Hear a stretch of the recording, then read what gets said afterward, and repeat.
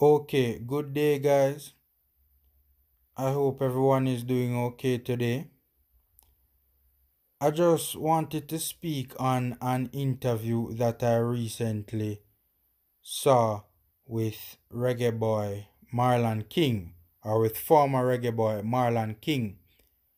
And I just wanted to give my reactions to this interview, which was done on the Coach's Desk YouTube channel. So I'm just going to break it down and basically add my 2 cents.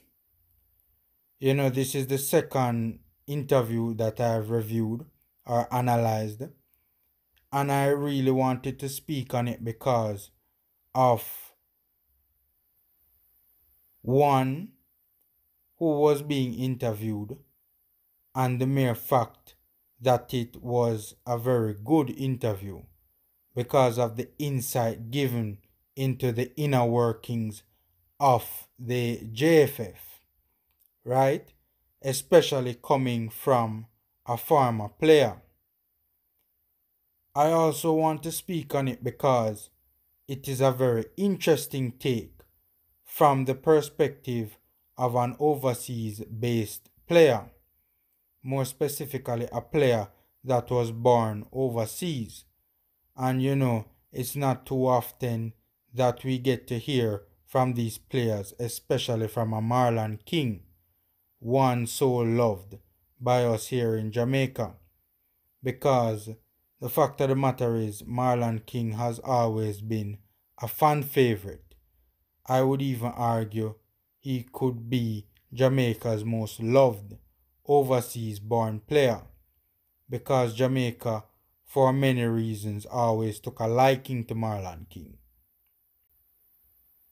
But separate and apart from Marlon King being a fan favorite, the fact of the matter is that we do rarely hear from these overseas born players on an extended basis. They always do very short interviews at the airport, and in my opinion, there has always been a distance between them and fans. At least that's how I feel, anyways. Because, in all fairness, we don't really know them. Fact is, they just pop in and out for games. And of course, social media and the internet has helped to bridge this gap and has facilitated interviews of this sort. Interviews on a more personal level. And there is also Instagram as well that can bring us into the world of these players. Especially interviews like this, where former players are really speaking on their experience and relationship with the JFF, is also very rare.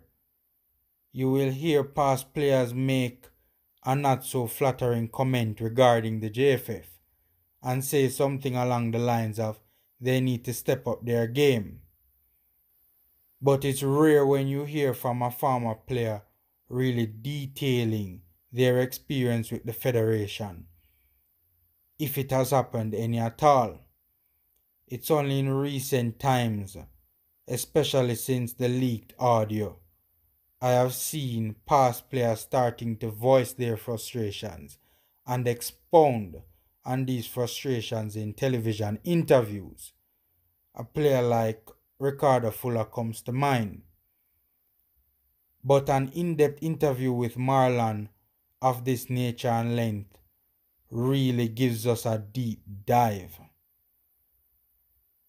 And by the way, I remember Luton Shelton, God rest his soul, in a GPS interview a couple of years ago said he was going to return to GPS to do a tell-all and expose the JFF and its shenanigans.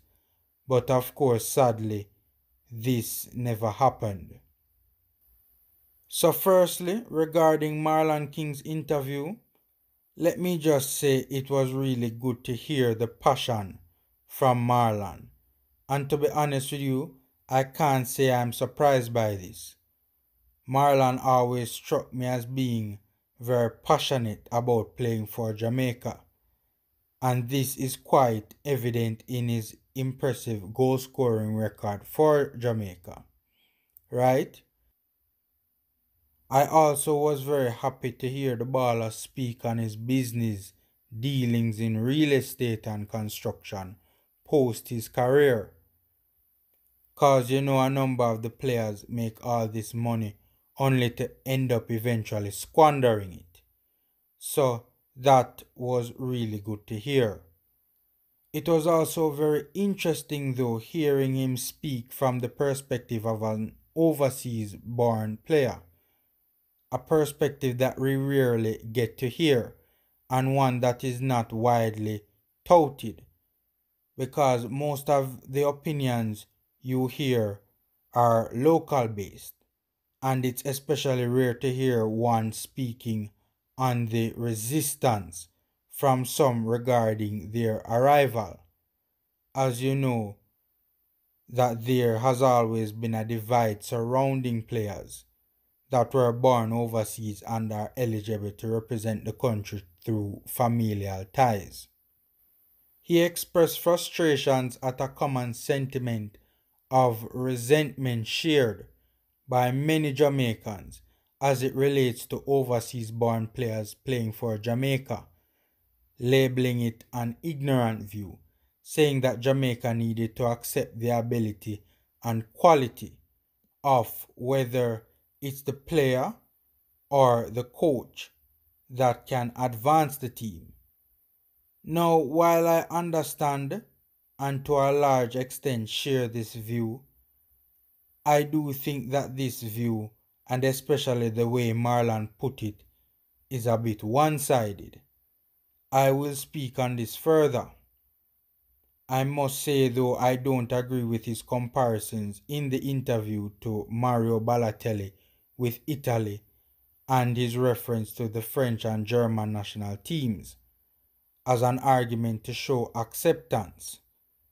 When Marlon says that France are World Cup winners because they know how to embrace outside influence, I don't necessarily agree with the word embrace. The way I see it, it is more like using and not fully embracing. The fact of the matter is that it can be argued that Mario Balotelli has to this day not been accepted in Italy. And some people, even he himself, if I'm not mistaken, have boiled it down to racism, that his non-acceptance in Italy is solely based on race. Mesut Ozil as well, upon his retirement from the German national team, claimed that he felt as though he has never been accepted because you guys know he was not born in Germany. And the fact of the matter is, to label it an arrogant view, in my opinion, it was a little bit unkind to us Jamaicans. While I do understand what he means by this, the fact is Jamaica is not alone. There are similar sentiments among the general populace in other countries around the world about players not being born in those respective countries but competing for them. But to be honest with you, I myself have had some reservations when it comes to non-Jamaican born players representing Jamaica. I can't lie to you. There have been times when I do question their commitment to the nation, whether they are patriotic enough. And I do think that this is a legitimate concern, right? And this feeling is because oftentimes Jamaica is their second or even third choice. Jamaica is really and truly not where their heart is, or not the country that they really want to play for. Oftentimes, this country they really want to play for is England. And the simple truth of the matter being they are just not good enough to make the grade. Now, let's be honest here, guys. Can you imagine the disappointment of not being able to fulfill your dream? sometimes in some cases your childhood dream? Is it unreasonable for well-thinking Jamaicans to think that after this disappointment of not being able to embark on your first or even second choice, that there might be a feeling from the respective player of disappointment and a feeling of settling for less, begrudgingly so? I think many Jamaicans look at it from this perspective and say to themselves, it does not matter how many other countries I could be eligible to play for. If I was a professional footballer, I will always choose Jamaica. So I do think it rubs people the wrong way when it seems as if we have to be begging these players to come and play for us, or when we see that they are giving themselves time to see if they can be good enough to make the grade for England. And when they realize that they can't make it for England, that's when they choose to come and play for Jamaica. Now, with that being said, you do have countless examples of those who come and do well. But you also have countless examples of those who come and underperform. And you can see that their heart is not really in it. Simon Preston, Reggae Boys Authority Simon Preston even alluded to this in a recent live, that some of the overseas based players, especially during the Schaefer era, he felt were not committed. And I'm not quoting him word for word, but it was basically along those lines. And of course, you have the exceptions like Makhanoff and Mariappa, who did brilliantly for us. And by the way, on a side note, speaking of Makhanoff, in my opinion, he should have played more centrally than on the wing. Thought he had a greater impact for us in his few appearances playing as a number 10. Anyways, that's another story for another day, right? But the moral of the story is that there are times when I do question the desire and whether or not they will want to fight on the field for the desired result and have that extra push and desire that I do think patriotism provides. And I question whether their heart is in it and where their loyalties lie, and I'm not the only one, right? Fact is, this is a similar sentiment that is shared by a number of people in the country.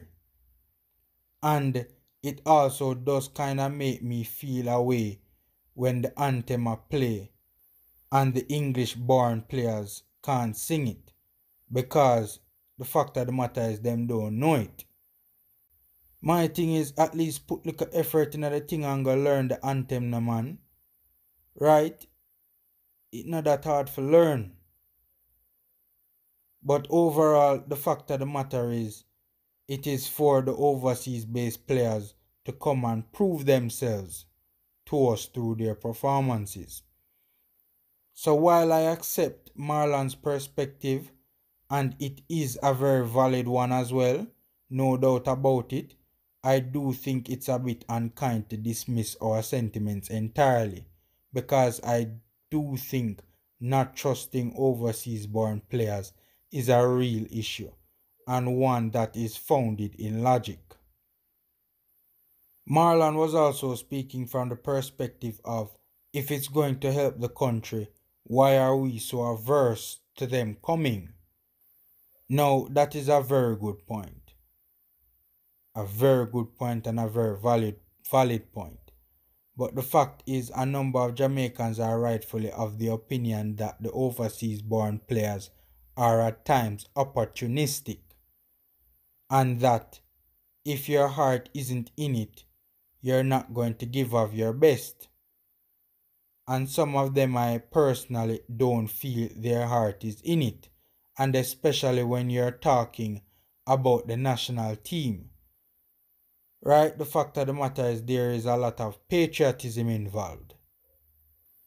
So it's reasonable to expect people to be very sensitive regarding the passion one emanates as a result of representing the country. Right?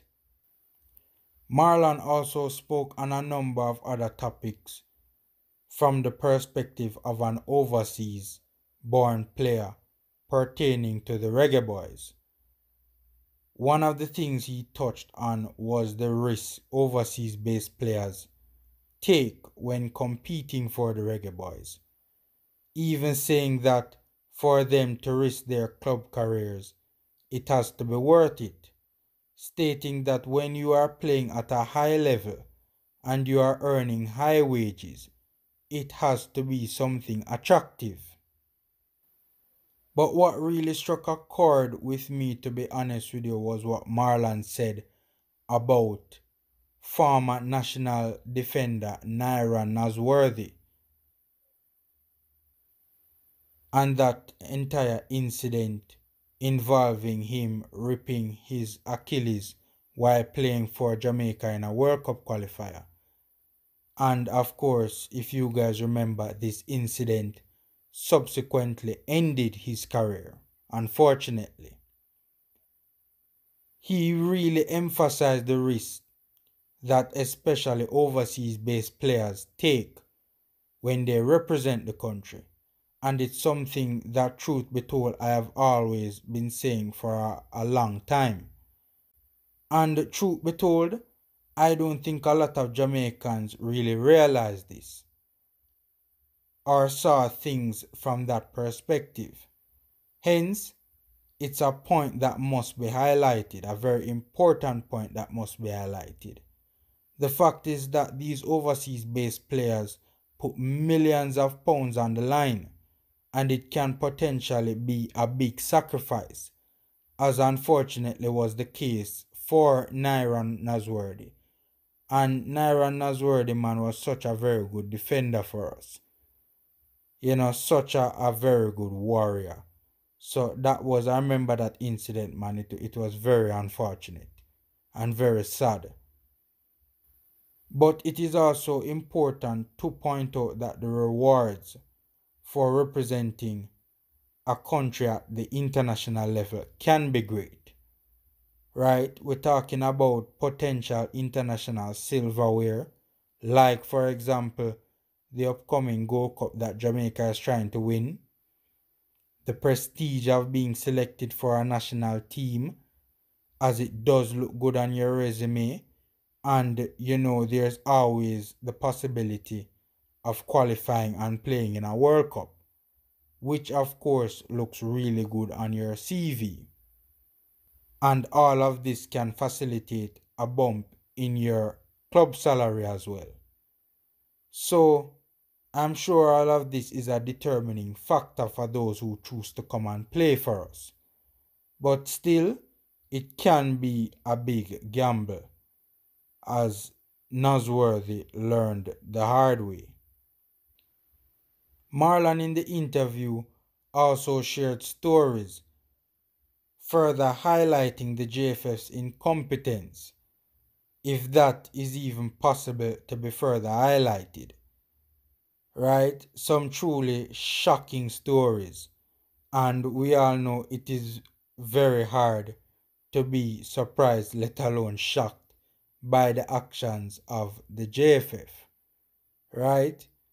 I mean, stories of players being given mattresses to sleep on the floor, right? It's funny, I have to laugh, right? Being given mattresses to sleep on the floor. And by the way, coach's reaction to this bombshell was just priceless. Man, trust me, it was just priceless to see the expression on his face when he heard what he was hearing. And Marlon also gave us a behind the scenes account of what took place in a training camp leading up to a Nigeria friendly some years ago, where the players did not even have a ball to kick for the training camp, right? We're talking about players turning up to a national training camp, right? And no balls, no training kits, absolutely nothing. Trust me, man, sad. Sad, man, really, really sad. When you're giving international footballers, some of them being millionaires, mattresses to sleep on the floor. This is just obviously unacceptable, and can't this even potentially lead to players getting injured? Man, I don't know, right? I am no physician, right? And also, basic schools have balls to train with, right? Basic school with kindergarten kids. And you're telling me the Jamaica Football Federation, the governing body responsible for football in the entire country, can't provide balls and training kits to train for an upcoming game? Marlon even went on to further state that he was the one that had to call and ask the kitman from his then club Watford in London, which was nearby, to bring balls and kits to the training ground so that they could try to prepare for the upcoming game. Right? Now, this is just embarrassing, man. This was truly the most shocking part of this interview. Marlon also addressed the incident that led to him being banned as well from international football, and saying that it was punishment for him speaking up on behalf of especially local based players who were not in a position to speak up, for them to be paid what they were owed.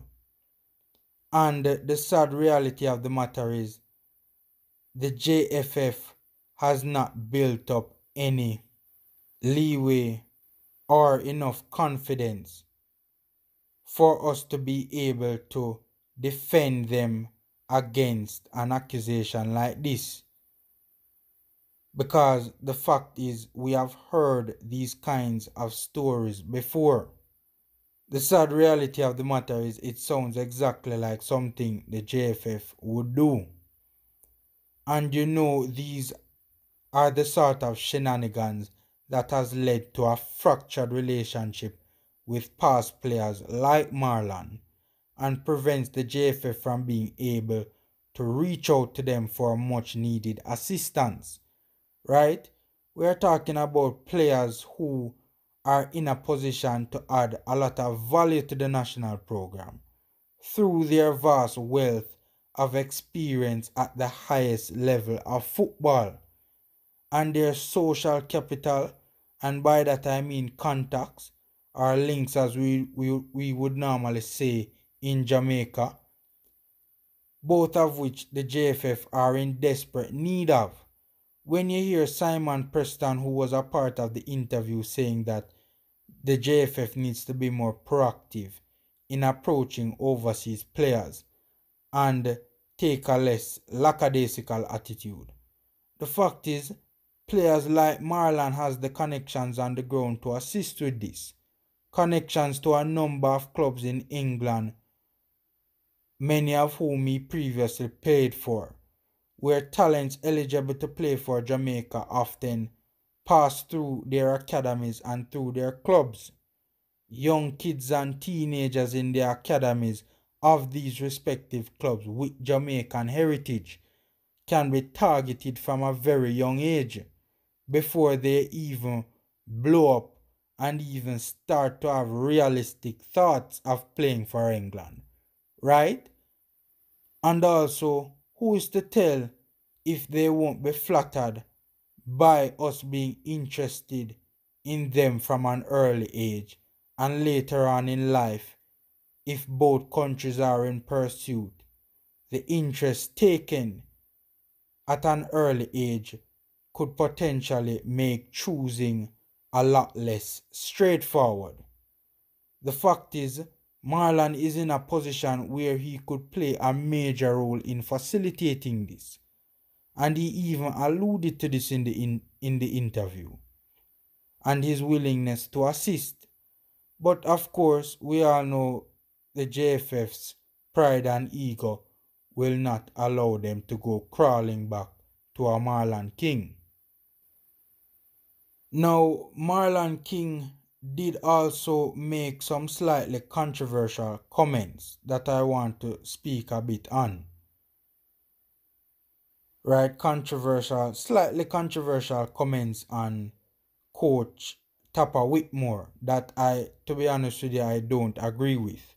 Stating that as much as I love Tapper, he is there because he abides to what they want, and no disrespect to Tapper, but it's almost as if you have to be a puppet to get a role.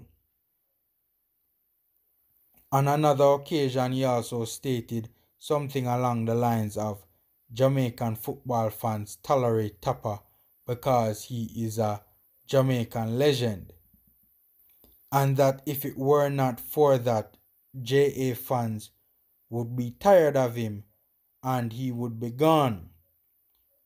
Now, I vehemently disagree with this notion of Tapper being a yes man. And it's not new, it's something we have heard before on a number of occasions. Right? And because the fact of the matter is, even if that was the case initially, Tapper's record as Reggae Boys coach has certainly gained him a lot of clout. Tapper's impressive record, especially with what he has been given to work with, is what has kept him in his job for this long. And I will even take it a step further, because in my opinion, Tapper has been sparing the JFF's blushes. The fact is, the on-the-field product during Tapper's reign has not been bad. Can you imagine if the Reggae Boys was performing like trash in this day and age when everybody is calling for the board to resign? They would have absolutely nothing to fall back on, right? And with a win percentage of 50% over a 100-game period, meaning that he has won 50 out of the 100 games he has coached the team. Guys, that is indeed brilliant, right? And historic victories over Mexico and the US is certainly a plus for Tapper. Marlon also spoke throughout the interview as well on the JFF needing to invest more money in the program. Now, to be honest with you, it's not that I don't agree with this, because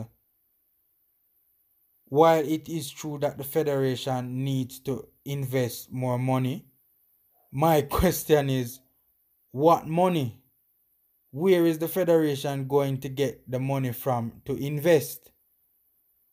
The fact of the matter is, the federation is incapable of brokering sponsorship deals with corporate entities because it is incapable of showing and facilitating the mutual benefits that can be extracted for both federation and sponsor alike. It is incapable, right? Incapable of packaging the national program in a manner that is attractive. And last but certainly not least, it has a serious reputation of unprofessionalism and mishandling funds. And the only way they are going to get rid of this reputation is if they leave. This, of course, they are not prepared to do, right? So going forward, how is this federation going to attract sponsorship with this current board and president? The fact is, it will always struggle to attract sponsorship because the federation will always have this cloud over its head, or this reputation, because of this current board, and in my opinion, they will never be able to shake it. The fact is, when they are changing voting laws to ensure they are always in power, Now, how do you think that looks to sponsors, right? Automatically, sponsors will have raised eyebrows because this indicates or implies corruption. And that is never a good sign when seeking to attract sponsorship. So when Marlon says invest more money, to be honest with you, Marlon, that is really and truly a pipe dream. The fact is, we not having sponsors or having poor infrastructure has nothing to do with us being a third world nation, in my opinion, and everything to do with mismanagement and funds not being properly concentrated because of the poor way in which local football has been structured and governed, right? This ridiculous excuse about third world country, in my opinion, just needs to stop. It just needs to stop because it doesn't make any sense to me. Look at Uruguay, for example. They are a third world country with a little over 3 million people like us. And look at the players that they are able to produce, right? Why we cannot produce players of a similar ilk and we always keep on having to run back to England for English leftovers. And that is no disrespect or offense to current English born players that represent the country, right? That is just facts, right? That is just facts. But all in all, it was a good and constructive reasoning that was held on coach's desk with Marlon, really and truly giving an in-depth synopsis on where the football in the country is and where it ought to be and what can be done to improve going forward, especially from a perspective rarely heard from.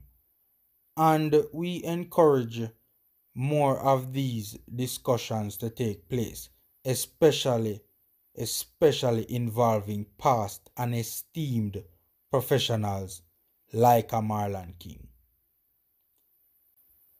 Okay guys, so that's my 2 cents regarding this interview that has taken place with Marlon King. So take care and until next time.